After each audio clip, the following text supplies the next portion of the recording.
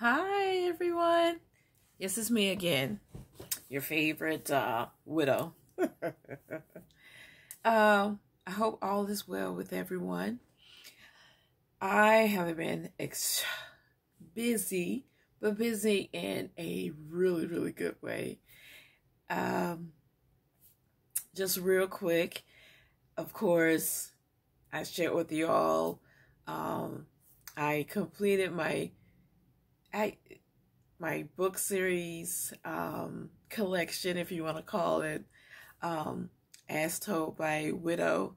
And it's a collection of 4 books that during my grief journey of 11 years, I was unaware that I was putting together. I denied, uh, therapy in the beginning because I felt like I could do it myself, and that then, it lasted too long because I did finally get the help that I so needed. And one day I was just looking back, going through some old material over the years and going to and actually participating in grief support groups. A lot of times people would tap me on the shoulder, those that are, are recent or in their grief journey, and they would approach me and was like, "Oh my God, why are you still here?" Or I used to get that a lot. I still get it now, and it's been 11 years, right? I don't know, sometimes I feel like they're trying to give me the boots. But as I said, I'm watching myself smile. You guys, I am in a beautiful and lovely place now. And you all can see that too. Look at some of my older videos. I'm stern, firm, and sticking to, a script that I put together. And on some videos, I look stern and firm, but there's no script. I'm just acting out of emotions. So I bring that up because you get through it. And one of my major goals with creating this channel, and that is to encourage you, for one, that where you are in your grief journey, just know that you're going to get through it. Because I know all too well, when you're in it, you can't see beyond that moment a lot of times,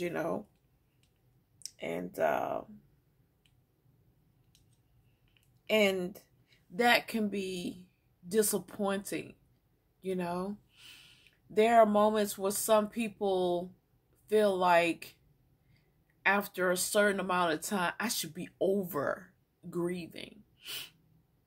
That's not necessarily true, okay? It's a process, And a lot of times society will tell you, or maybe I should say social norms will try to dictate to you when you're supposed to be over your grief journey, okay? Or certain events equates to healing, all right? And that's why I'm here today. Because recently my children and I experienced the transitioning of my husband's grandfather, which is my children's, great grandfather. 98 years old. Oh, you talk about a full life. Who he lived it up on his own terms. All the way down. My sister-in-law said that when he was in hospice, for whatever reason, he comes back and say, "Oh, I'm in heaven yet?" And that is, I was like, that sounds like him. So he was in a space where he was still aware of his situation, but he wasn't afraid of what was to come. You follow me? So that's why I'm here. Because in comparison, social norm would tell you that a mother and a father should not bury a child. Social norms would say that a young wife, should not have to bury her husband while she's pregnant with their son, and vice versa. Social norms says that a man, a widower, should not have to bury his wife 6 months or a day after childbirth. Right? These are social norms that put death in this box. And it's like, I over the past few weeks, for past few days anyhow, it had just been kind of, I don't know, tickling my feather. That's old saying. And I just finally stopped and I had to think about it. Death is kind of saying, look, you don't define me. You didn't create me. And I do what I want to do. Period. Either you accept me or you don't. I am here to stay. Period. And I was like, yeah, you are. And that's not a bad thing, you know? And so as I sat there, and I'm a thinker. I tell you guys all the time, I'm so left brain. That's just who I am. And I was like, in my spiritual self, because I'm very spiritual, and I meditated over it. I was praying, and something that I've always said on this channel, and I will continue to say, and that is, I can't take death away from your experience. One, because I did create the process. Okay? I didn't create it. So I don't have any control over it. But if I can do anything, I want to take the sting of death away from you, you know? Or help you, I guess, soothe that sting, that hurt. And the reason I say sting, because when those first few years, and I mean like few, like day one, from the time I had to leave the hospital, after, been told my husband had transitioned, till about, I don't know, 5, 6 years later, that I finally said, okay, this hurt, and I still couldn't describe the pain. Everybody was like, oh, it's called heartache, it's called grieving, it's called anger, it's called sadness, it's called confusion. There were all these terms to them, and they are true. But there was just this certain sting about death that just that made me cringe about it. I couldn't quite put my finger on the feeling. I couldn't identify it yet. And it wasn't until I started counseling, and my oldest daughter, the one who encouraged me to start this YouTube channel, then it came across me. I said, sting. That's the only thing I can come up with. And that's what I'm sticking to, is that I want to help remove that sting of death from you. And for me to do that, I have to be vulnerable and honest with you about my journey, and to share with you the resources from my own perspective. I'm not a professional, but I know this journey because I walked it, and I continue to walk it now. Okay. So this will be in parts, mainly because people's attention spans aren't that long anymore. I don't know. So um, this will be in parts and things like that. So I'll try to keep each video under 15 to 20 minutes, 25 max, okay? And is the goal of this series, which I have not named as of yet, is to introduce you to something I touched on, and that's a death doula. And that is defined as a death midwife assisting the death process to help families cope with death as a natural order of life, according to Google, okay? I was introduced to the concept of a death doula through, I call her my tarot card reader, but she's everybody's tarot card reader.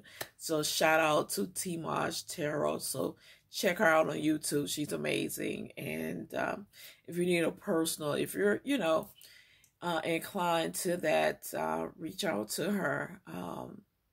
She's on YouTube, and I think it's spelled TMAJ Tarot.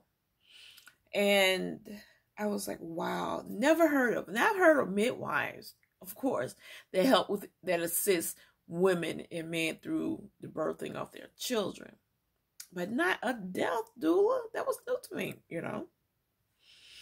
And the other part of this series is to help people understand that death is a natural order of life. It should be celebrated. Now, hold tight to what I'm saying. Follow me now, okay? Death should be celebrated the way we celebrate the incoming of a child, because both of these are two natural expressions of God, the universe, source, whoever it is that you are inspired by and fed by and encouraged by spiritually and through religion, however you see it. Our Creator created this process. And I am one of those individuals that believe that our Creator creates all things that is good for us. Although the blessing is a lot of times is that we have choices. And with choices come consequences. So that's where the discomfort comes from. Okay? On both ends and in the middle. So that's what I wanted to do. I want to take this time to introduce to you a series that I am putting together to discuss death and the box that we try to put death in called social norms. And to also introduce to you all the availability of a death doula. Excuse me. Of a death doula. And all of this is to, one, calm everybody down when it comes to death. I know it's one of those taboo things that people just don't want to talk about, don't want to touch. However, it's a reality. It's a done deal. The only way out of this experience is through death. I'm not asking you to conform to anything or any of the concepts in this video or in this series. But what I would ask is that you open your mind and your heart up to just not so much open, free your heart and free your mind of any discomfort, unnecessary discomfort that the idea of death causes you. I mean, the fear, the You know, some people even think if they talk about it, they cause it to happen, you know, or just the dread that comes with it. All right. So I'm at a little over 15 minutes. So I just wanted to do that. And like I said, this will be a series. And I am wishing all of you the best. And know that where you are in your grief journey, widow, widower, or anyone that's curious and want to know, you know, where death fits in their life. I know that, you know, it's always not knowing that causes many of us so much anguish. But I will tell you to release it. That doesn't belong to you. That anguish, guess what? It doesn't exist. All right?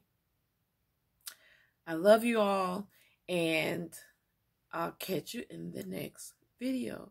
Oh, and also it's very important, hit the thumbs up, you know, leave a comment, and enjoy being in the present. And know that, you know, hey, love right now, love on yourself, love on those right there with you, okay? And if there's no love there, if you can't spread love, politely dismiss yourself from that space, okay? And find you one where you can. All right, peace. Bye.